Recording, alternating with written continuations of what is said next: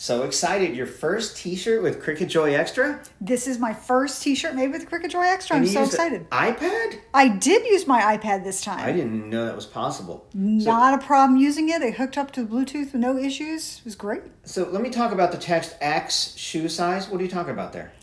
So this is for you. You made this t-shirt up, not me. All right, so any problems cutting or anything? No problems cutting at all. Is that a light grip mat? This is a light grip mat. So when we ordered the Cricut Joy Xtra, we ordered a bundle, and the bundle came with the light grip mat, not a standard grip mat. And it worked for vinyl? We wanted to make a t-shirt, so we tried it out, and it worked perfect. Yeah, that looks perfect. And we're using Michaels Make Market, I think is what it's called, vinyl. So a lot of people don't realize you don't have to use Cricut vinyl, do you? You don't have to use Cricut vinyl. Interesting. Is there anything different about handling this or heat pressing it? No, it worked out really great. They told me on the box that it needed to be set to between 270 and 290, so I set it at 290 for 30 seconds. Wait, this isn't a Cricut heat press? This is not a Cricut heat press. So you don't have to use Cricut vinyl or a Cricut heat press? No, this is the HTVRont auto heat press. What about a Cricut t-shirt? You don't have to use a Cricut t-shirt. What's the only thing you really need is Cricut for cutting? Yes. Wow, that's a shock. A lot of people don't realize this. What are you doing? There's nothing on there.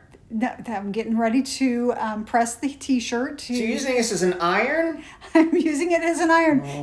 Pressing it for 5 seconds to take any moisture out before I add my vinyl to press that. Well, that's a good idea. You can open a dry cleaner. You ever think about that? Sure, All right, right? So just a regular time. Any difference in this vinyl? No difference. Again, 290 degrees for 30 seconds. And I'm folding the vinyl in half so I can mark the center point before I put it on my shirt, so I have a really good idea of what the center point of my shirt is. Pro tip. Now, how do you know it's straight? You're just eyeballing it? Yeah, I'm kind of eyeballing it here because we did this in a little bit of a rush, and I will admit it is probably just a hair crooked, but that's okay. It's for you. Straight. Come on, it looks good. All right, so this looks pretty simple. It's pretty simple. So you put your t-shirt on, lay your vinyl on, slide the drawer back in, press the go button, and it presses it. And when it's done pressing, it auto-releases the top.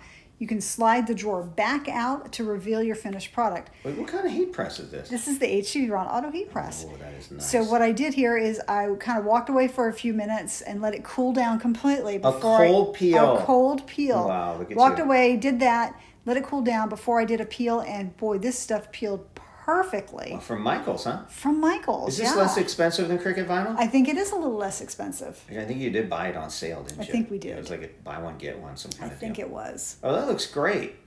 Right? I think it turned out really nice. I'm not sure about the saying on the shirt. I don't know if I agree with that, but, you know, on a good day. What happens on a bad day? I don't even want to know. Don't even ask. But it looks great, right? It And these does. are all the supplies that I used to make this, and I did it with my Cricut Joy Xtra. Wow. Oh, God. There he is. Look at him. He looks happy.